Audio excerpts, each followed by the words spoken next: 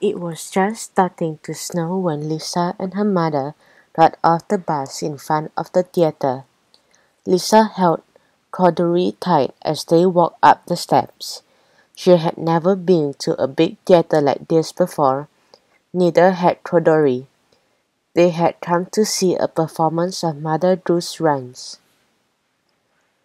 In the lobby, people were picking up tickets. Ushers handed out programs. A brass chandelier hung from the ceiling that was painted with clouds. Suddenly the lights fluttered on and off. That means the play will start in a few minutes. We should find our seats, said Lisa's mother. Lisa held her mother's hand in little tighter, a little tighter and held Corduroy a little closer. The usher took their tickets and showed them where to sit. The seats are soft, said Lisa. She put Corduroy on her lap and looked through the program.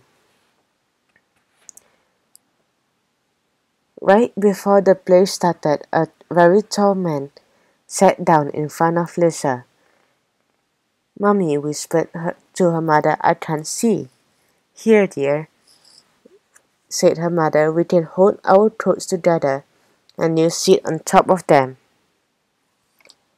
When Lisa stood up to sit on her throats, the orchestra started to play.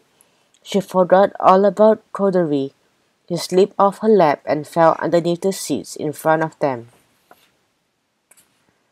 Now I can't see anything, said Corduroy. Maybe if I got closer to the music I could see the stage. He peeked down the aisle and saw some stairs. When Corduroy got to the top step, the big red curtain went up and up and up. Corduroy was so startled that he lost his balance and tumbled into the orchestra pit. He looked around at all the musicians and thought, this is a good spot to hear the music, but now I cannot see the stage at all.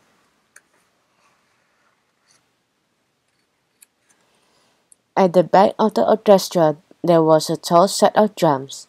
Maybe if I sat there, I would have a better view, he thought.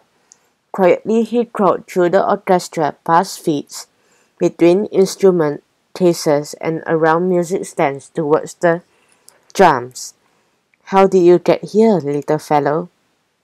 The drummer whispered to Corduroy. You must be a prop from the play. Someone will be looking for you. He put Corduroy on the ledge behind the drums. There was a chair off to one side behind the curtains. I could see better from here, thought Corduroy, but before he got to the chair, a stagehand tripped on him. Sorry, Bear, said the stagehand. He put Corduroy on the table with the other props. The table was so hard, not like Lisa's soft seat in the theater. Backstage was very busy. Actors were coming and going, changing costumes and getting their props. One actor almost dropped Corduroy. I should find a safer spot, he decided, and hid behind the costumes. This is safe, he thought, but I'll never see anything from here. There was a tree with a basket in its branches in the swing off to one side of the stage.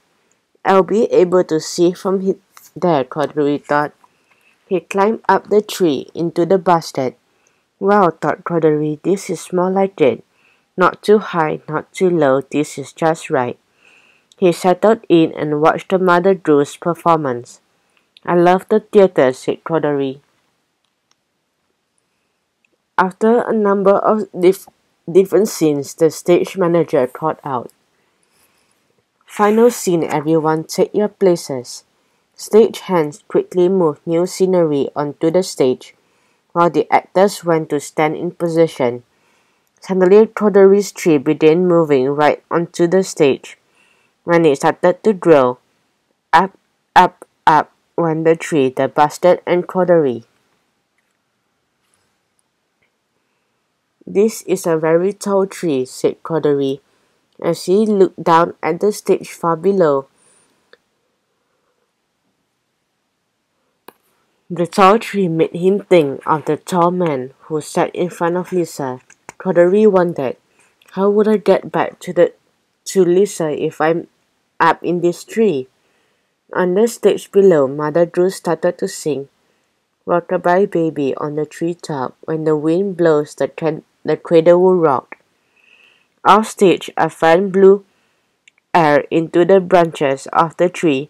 The cradle began to rock back and forth, up and down, back and forth, up and down. Corduroy was getting dizzy. He held on to the sides of the cradle as it rocked faster and faster. Mother Goose kept singing, "When the bow breaks, the cradle will fall." And crack, the bow did break, and down would come baby cradle and all. Down, down, down came Corduroy, cradle and all. Before Corduroy knew what was happening, Mother Goose scooped him up for the curtain call. The audience clapped as the actors bowed.